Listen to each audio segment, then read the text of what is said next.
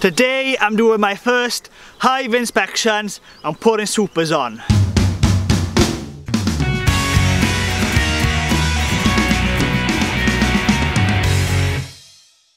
Hello, I'm Griffiths, welcome to Gwyn and Griffith. Here we talk everything beekeeping, farming, countryside living, and we do reviews as well.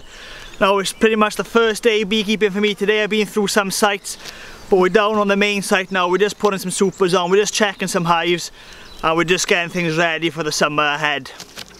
Now I've gone down the line and done about 11, 12 hives so far. Everything's looking pretty good, no dead outs yet. I think I'm going to have one or two on this site, but overall exceptionally happy with how things are looking.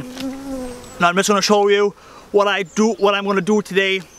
I'm not necessarily going to do any full hive inspections unless I think a colony is very, very big. I've had to do some already back there.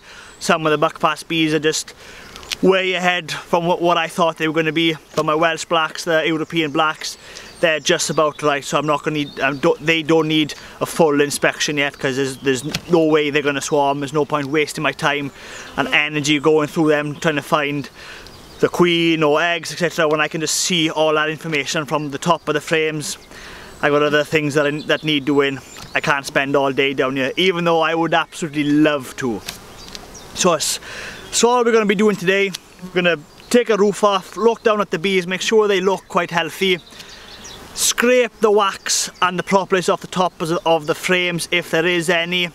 We're going to whack a queen excluder on, put a super on, and go on to the next one. Let's get into it. Okay, here we are, a Payne's poly hive. Haven't gone through this yet.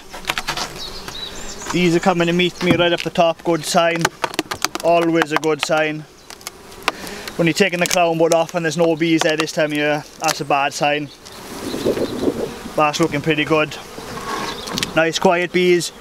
You can see these are across predominantly buckfast strain in here, but they've obviously bred with some Welsh blacks. The hive isn't massive, but we're talking 1, 2, 3, 4, 5, 6, 7, 8, 9 frames of brood there, no problem.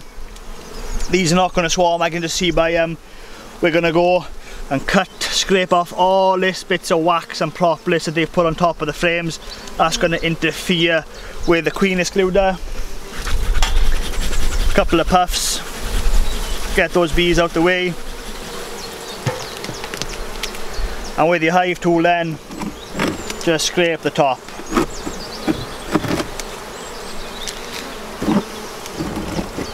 Luckily there's no honey on the top here. If there was, I'd have to spread this wax on top of the crown board, give the bees a chance to take that honey back into the hive. But that's all ready. I'm just going to roll that into a ball, take it back and melt that down into beeswax products. It might end up in a beeswax wrap, might end up in a solid block, might end up in a candle, who knows.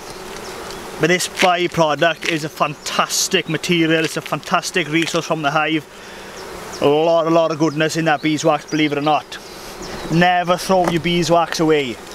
Beeswax is actually at the minute more expensive than honey.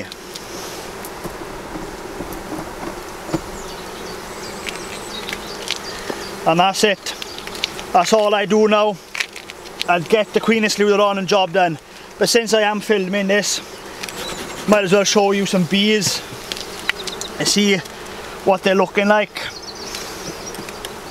Because it wouldn't be a Gwyn and Griff YouTube video if we didn't actually get to see some bees. So they're going through the winter stores there, you can see that's honey.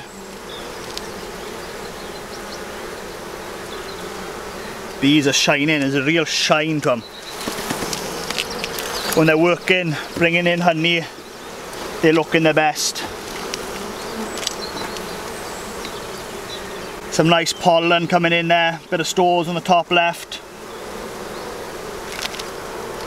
Stores on the back.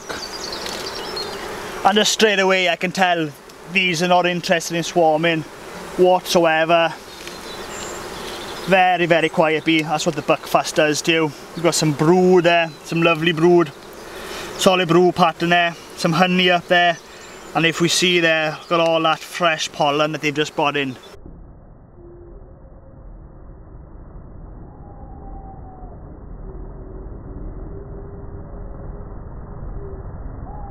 they're getting ready for the queen to start laying 2,000 eggs a day.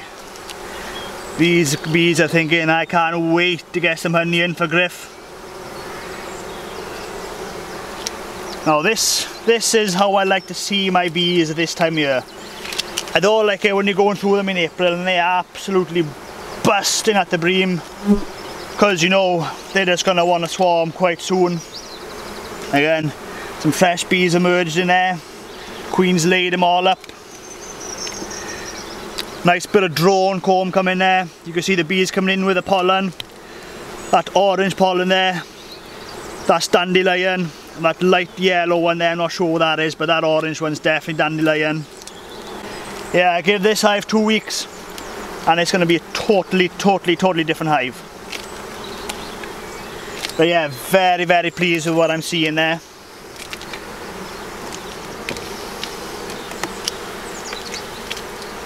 Get the queen excluder on, super, job done.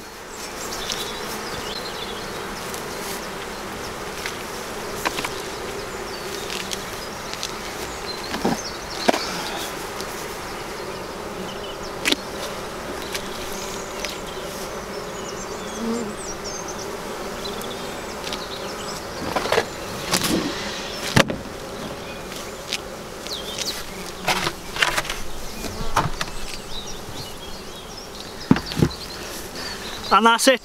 That is literally all you need to do this time of year. We're in April now, if you're watching this later on in the year. That's all you need to worry about your bees. There's no need to interfere with your bees. Too early, you're just disrupting them. Because every time you go through a hive fully, you disrupt their day. They're going to put things back to normal and they're going to waste some crucial honey gathering time by doing so. So if you've got no reason to go into the hive, there's no need to go into the hive. Let the bees do what they need to do and you get a lot more honey for it. Obviously you got to stop the swarming. I'll show you on my channel how to do that, but that's all you got to worry about. Obviously you got to worry about disease, but this type of first inspection, that's really all you need to be doing. Unless you want to find the queen, clip a marker, that's pretty much the only reason you want to go through the hive now. Well, if you like this video and you want to watch more of the same kind of content, then please subscribe to my YouTube channel. I try my best to put a new video every week. Thanks for watching. And before I go, make sure you share this video on your favourite social media platform. See you at the next one.